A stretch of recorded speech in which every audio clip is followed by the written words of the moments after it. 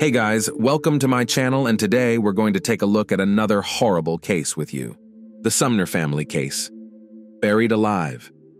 The worst betrayal is the betrayal of a loved one who enjoyed boundless love and trust. However, despite all the pain, bitterness, resentment, and disappointment, many still cope with it and go on with their lives.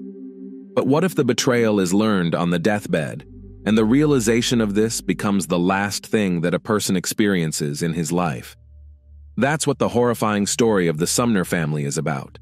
This case struck to the heart and brought to tears even experienced criminalists with a huge experience, which in their practice have seen everything, except that the subhumans who committed this heinous crime, despite the initial death sentence passed on them, are still alive and are actively trying to appeal the court's decision. But let's look at this story from the beginning and try to understand how it came to be that a young girl, whom the spouses Sumner loved and cared for as their own daughter, decided to deal with them in the most brutal way. High school sweetheart. James, or simply Reggie Sumner, and Carol Alford were born and raised in Charleston, South Carolina. They were the same age, knew each other since childhood, went to the same school, and were in the same grade. Over time, their friendship and childhood affection grew into sympathy. School children themselves did not notice how they began to get closer. In 1959, when the teenagers were 15 years old, a romantic relationship between them, and they began dating. Friends noted how beautiful and harmonious it was a couple, and in the home archives of James and Carol later in life kept their joint photos, where they are young, happy, and ahead as it seemed to them at the time. They are waiting for a long and happy life. For both of them, it was the first time in their lives that their feelings were strong and mutual. The young people were practically inseparable, both in and out of school, and seriously considered getting married as soon as they turned 18. Their parents approved of their children's choice and were not against their marriage, but life had a very different outcome: a long separation. In 1962, the lovers graduated from high school, but they did not have time to get married, because a few months later, James was called up for military service in the Army. He and Carol decided to postpone the celebration until his return home, and also agreed to write each other regular letters. Time passed, the separation dragged on, and in the mid-60s, the young man was sent to a hot spot in Vietnam, after which contact with him was cut off. Carol didn't even know if her lover was alive, because he stopped writing to her. Carol decided to continue her studies, at the same time getting a job at the Charleston Air Force Base. A few years later, she married, but the first marriage soon broke up, and the spouses did not have common children.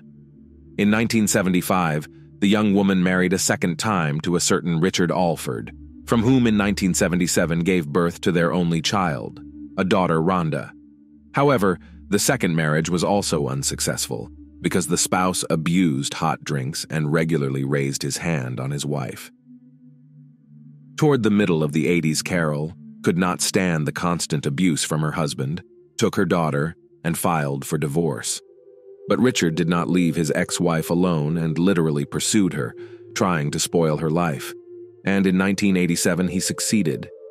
He bought a handgun with ammunition, and after another reception of a large portion of alcohol, went to the ex-spouse to deal with her. Alford rang the doorbell, and Carol, unsuspecting, opened it for him. Behind her in the room was 10-year-old Rhonda, but the presence of his daughter did nothing to deter the drunken father, who pulled out a gun and shot Carol several times right in front of the child. He then got into his car, drove to a deserted area, pulled out his gun, and fired the remaining bullet into his temple, dying on the spot. Carol was lucky to survive because the sound of gunshots and the desperate cries of the child were heard by neighbors, who promptly called an ambulance and the police. The young woman was on the verge of death. She lost a lot of blood, and for several days her condition was assessed as critical. She underwent a number of complex operations, blood transfusions, and gradually recovered. Except Carol became completely blind in her right eye and was left disabled for life. Toward the end of the 90s, her health again seriously deteriorated. She did not feel well, noticeably lost weight, suffered from severe pain and weakness. Having undergone a full examination in the hospital, she heard a disappointing diagnosis: liver cancer. As it turned out then, in 1987, when doctors were fighting for her life, her body was accidentally carried the hepatitis C virus, which Carol did not suspect and did not treat the disease. As a result, the virus that affected her liver destroyed it for years, leading to cancer. However, thanks to treatment and properly selected supportive therapy, Carol's condition was stabilized. She had to take her prescribed medications daily for the rest of her life, as well as undergo regular medical checkups to make timely adjustments to her treatment. Carol lost her job at the Air Force Base after suffering severe gunshot wounds. Now that cancer was added to her disappointing diagnoses, she was unable to work physically or be on her feet for long periods of time. So Carol took a job as a call center operator for a cable TV company in her hometown of Charleston. As for James, once in Vietnam, he didn't have a chance to report for a long time. The war dragged on, the man was severely wounded, nearly losing his leg, and spent an extended period of time in the hospital. His name was mistakenly included in the lists of the dead, so even his relatives thought that he was no longer alive. Sumner was lucky enough to survive and return home years later. By that time, the connection with Carol was long lost. She had changed her place of residence, married, and also believed that her first lover had died in a hotspot. Soon, James married, but because of the injuries he received in the war, developed diabetes and a number of other chronic diseases, he was never able to become a father. A few years later, the marriage broke up, and he has lived alone ever since. James took a job as a simple laborer on the local railroad, and no longer expected from life pleasant surprises. The voice sounds painfully familiar. In the fall of 2000, Carol was having a normal workday answering phones and giving advice to customers. When the young woman answered another such call, she heard a familiar voice that sent shivers down her spine. She immediately recognized her first high school love, but she was afraid to make a mistake because she thought James was dead. Carol answered all the customers' questions and then suddenly turned to him, saying his full name. There was silence on the other end of the line, then the man timidly asked how she knew his name. Carol burst into tears in response and replied that she was the girl he had dated in high school that he had once wanted to marry. For the next few minutes, they both just cried into the tube, unable to utter a word. Then they found out that they still lived in their hometown and agreed to meet the next evening. The meeting 38 years later. According to Rhonda's recollection, her mother came home from work that day excited, looking like a lovesick schoolgirl and talking nonstop about James. The next day, Carol prepared for the date, trying on dresses, doing her hair and makeup. Carol realized that she was no longer the young beauty James Sumner remembered her to be, but she wanted to look good and win back the heart of the man she had once been in love with. It was an exciting meeting for both of them, for the couple had not seen each other for 38 years. They talked about everything in the world and could not talk enough, told each other about the joys and sorrows of their lives, about failed marriages, about work, about health problems, and remembered how happy they were once together. Their old feelings flared up again. James and Carol were eager to make up for the lost years. They began to see each other every day, and after just a couple of weeks, they decided to move in together and start living together. 5 months later, the couple married, and Carol moved into her husband's home in the Riverland Terrace neighborhood. Family life and troublesome neighbors. The couple first resided in their native Charleston, South Carolina. They were in love, happy, engaged in the arrangement of everyday life, and reverently cared for each other because both were not old and had health problems. Next to the couple lived the Cole family, with whom James had been acquainted for many years. The head of their family, named Stephen, had also once fought in Vietnam, was severely wounded, and remained confined to a wheelchair. His wife, Natalie, disappeared at work, and afterwards did not hurry home at all, preferring to spend time in the company of friends, somewhere in the bar.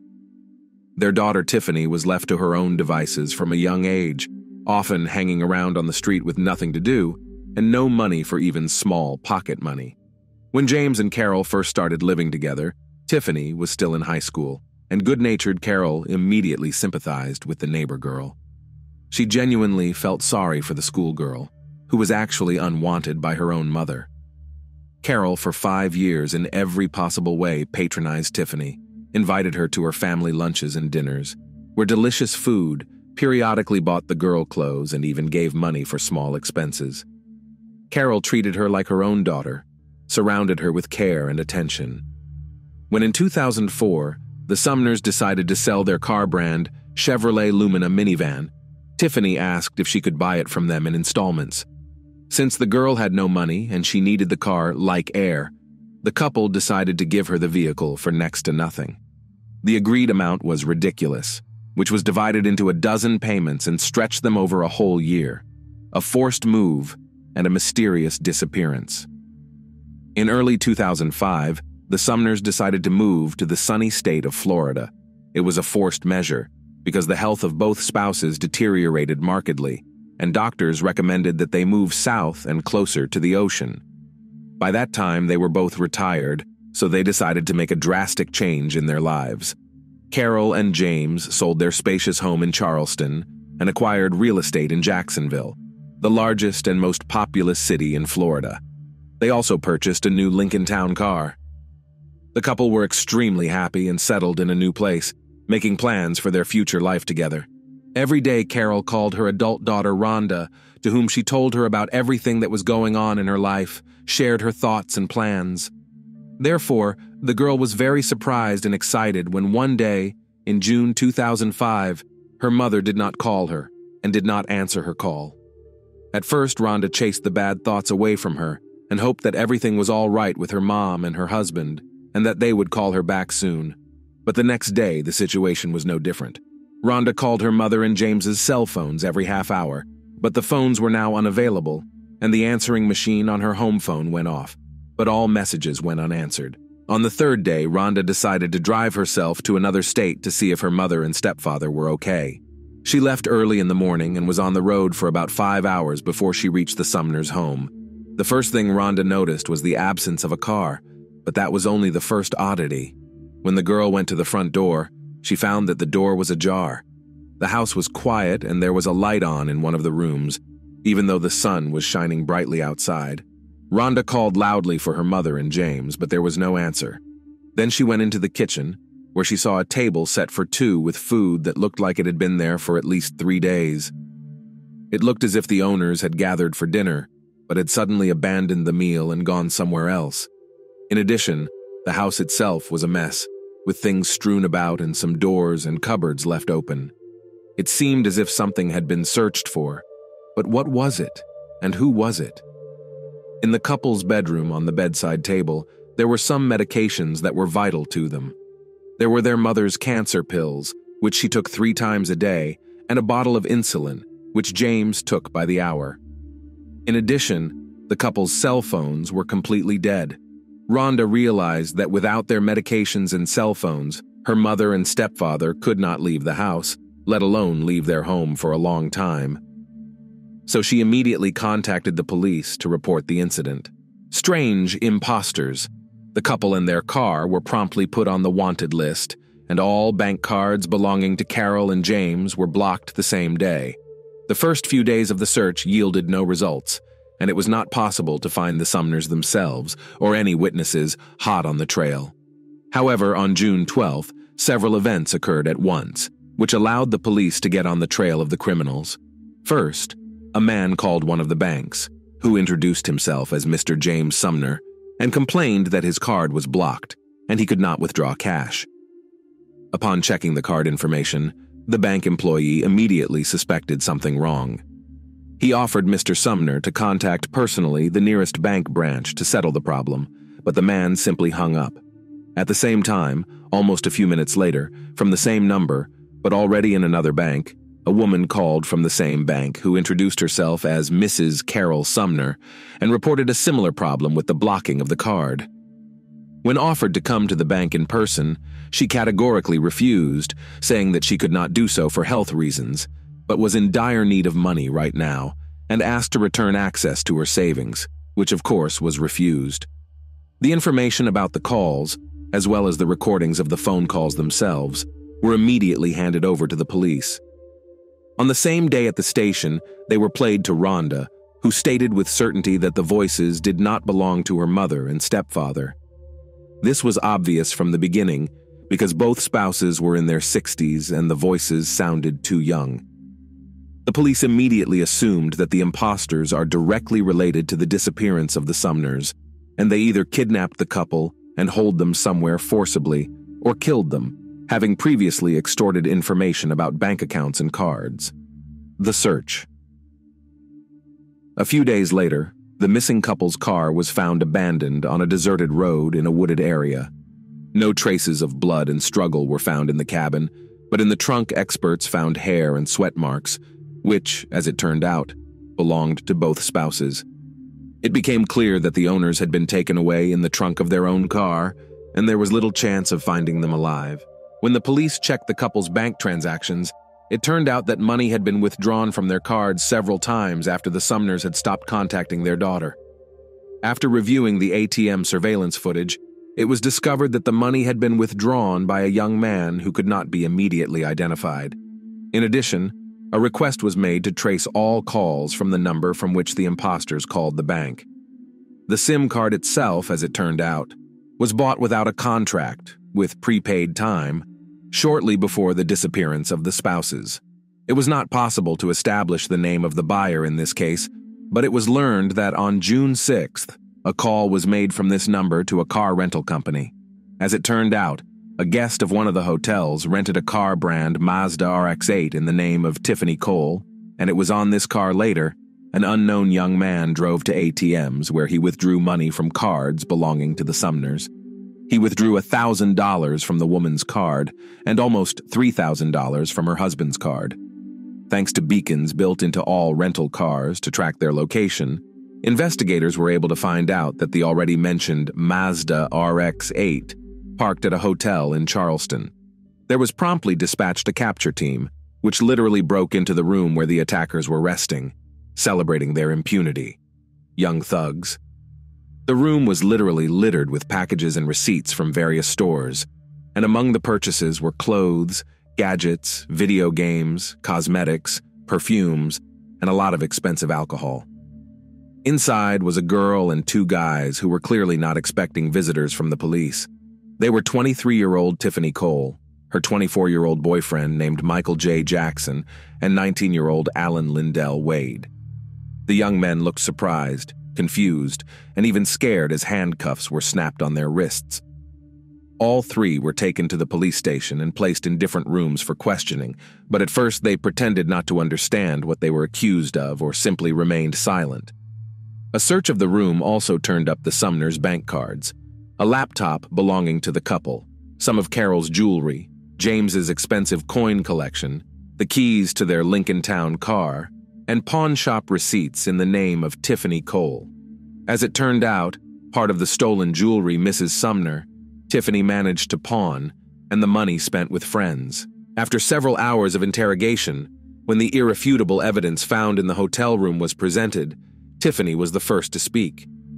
The girl sobbed and claimed that she and her friends had robbed the elderly couple, but did nothing else to them, and then went on the run and started spending other people's money.